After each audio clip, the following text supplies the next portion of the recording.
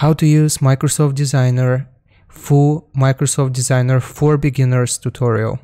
Welcome to this video, guys. In this video we'll be taking a look at Microsoft Designer and what we can do with this program. How can we actually summarize Microsoft Designer?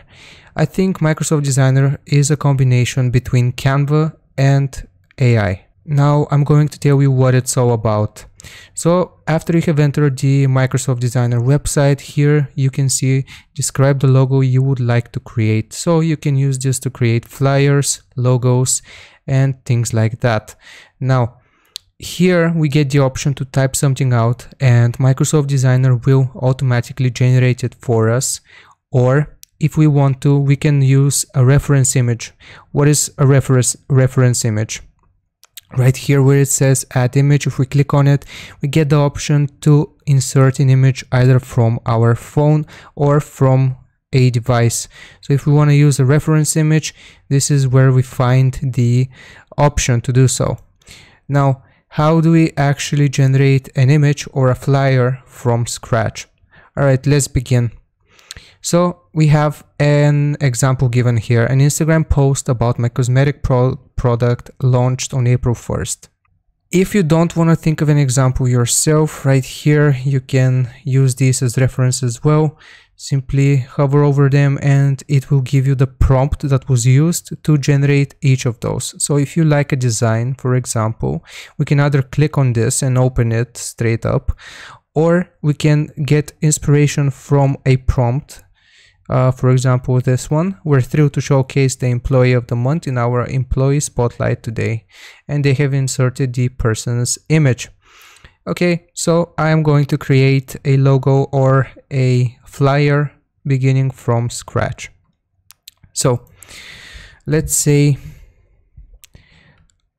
a post about potatoes being on sale for $6.99. So this is the prompt that I'm going to give to Microsoft Designer, and let's see what it manages to come up with.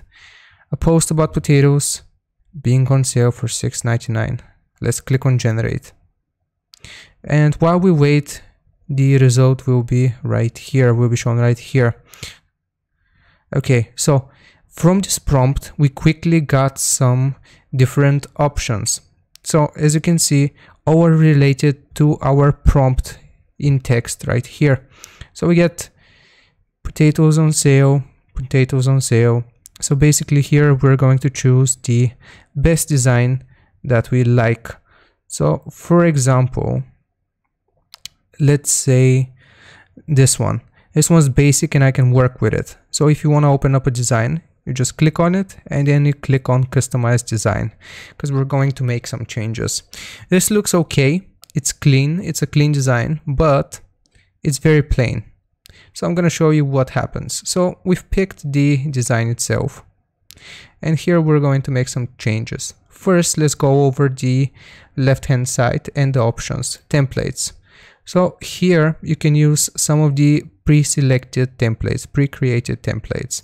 As you can see, there's a variety of different templates which you can choose from if you want to begin and customize them yourself. Plenty of templates. Okay. You can even search for templates yourself if you have something in mind. Now, what is the second option? The second option, My Media, right here, if we click on it, we can import files from some cloud drives or from our devices. So again, we get the option to import from our computer, from our phone, Google Drive, Dropbox, and Google Photos. So we can bring our files here, is what it says. Okay, for this I'm not going to do it, but you can do that very easily. Now, visuals. Visuals is where you generate and find almost anything you need.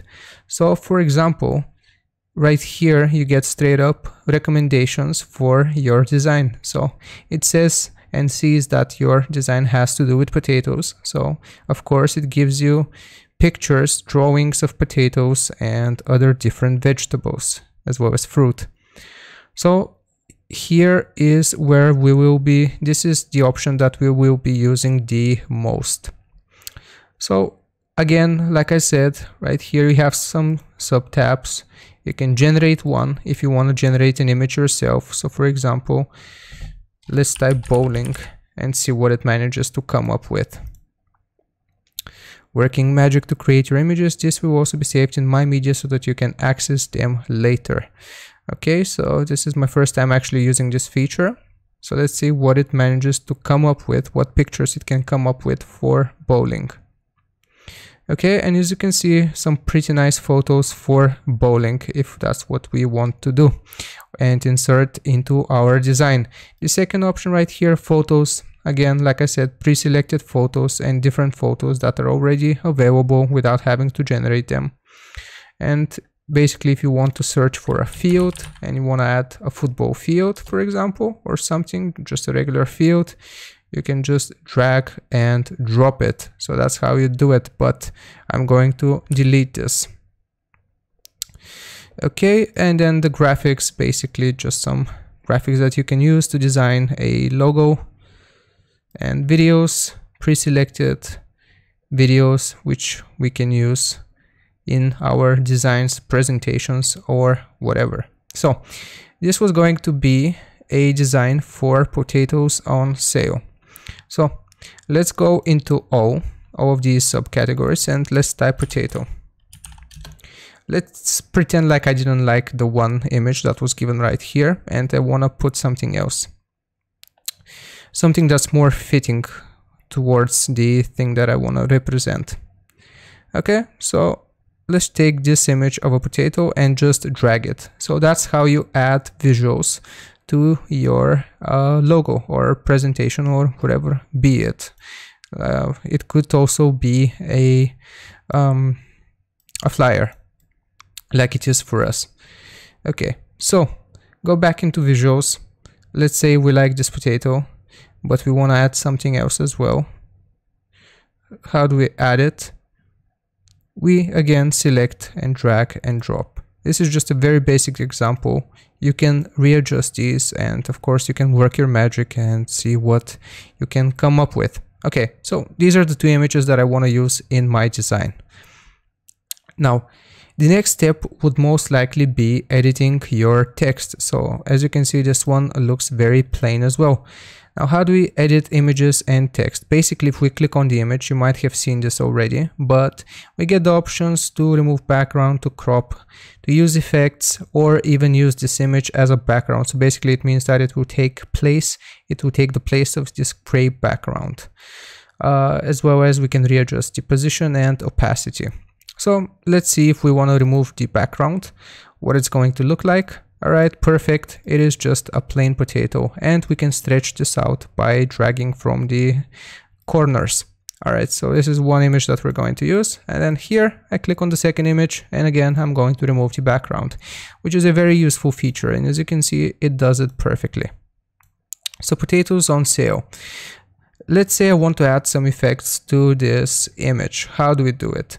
Well, as you can see, we have the filters right here, or you can play around with the filters yourself.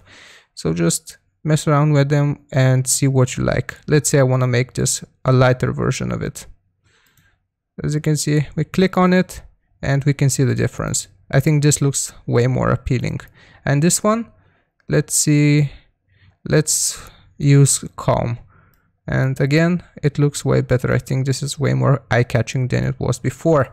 All right, so let's say we're done with the graphics that we have added. Now, what do we do? The next step would be editing the text. So right here we have the text. If we left click on it again, we get the different fonts that we can use. And right here at the top, we get the font size, whether we want it italic, underlined, or strike through. So let's say we want to change the font itself first. I double clicked on the text and right here, let's select a font. Which one do you guys like? Let's see this one, potatoes on sale. That's kind of hard to read. So I'm going to do the second one, potatoes on sale. Both text, and again, I'm going to hover over the corner here, and I'm just going to left click and drag and readjust this. Okay, so you can drag it when you see this, when you see your mouse cursor change. Okay, so let's put it like so, and let's make it a little bit bigger. So I'm going to highlight the text itself, and here I am going to edit the font size. So as you can see, you can play around with it. I'm going to leave it at 62. Okay, so we have two potatoes on sale, and get them for $6.99. Let's say I want to edit this text for it to be in italic and also underlined. As you can see, we have done this. So this is very basic. Now, how can we take this to the next level? I'm going to go back into visuals, and then here I am going to click on graphics, and let's look what we can add actually. Let's add some grass. Let's search for grass, see what we can come up with. Okay, let's take this one. So again, like I said, just drag and drop it like so. You can position it, you can bring it forward or send it back. Let's see, if we send it back, it is going to go behind the potato itself. So again, I'm going to go into visuals. Maybe I'm going to add more of these like so, and this one's going to be in front, so we're going to line it up. And then here, let's see what we can add. Basically anything you want to search for. So let's type field again and see what it gives us. Okay, so we get some grass fields right here. Now this looks kind of very small in size, so I'm just going to increase the size by dragging. And as you can see, it is actually high quality, so it does not look pixelated. Okay, and again, I'm going to position this in the back. All right, so let's say this is the design that we're going to use. So you have seen all of the features right here. The only thing that I forgot to mention was the brand kit. The brand kit is basically what designs your brand uses. For example, if you click on this, it is going to always change the background color of the image as well as the font. And basically this is like a preset for your own brand. Okay, so if your brand follows some strict rules and you want all of your posts to look identical, you set up one of those brand kits and then you put them here and you use them. So as you can see, add your own brand. Basically it will mean that, for example, if this flyer is the one we use, it's going to be gray, and these are the fonts that are going to be used. It's like a preset, like I said. So after our design is done, then what we need to click on is download, and here we get a bunch of different options. We can download it as PNG, which is recommended. You can make the background transparent, and then you can also remove the watermark.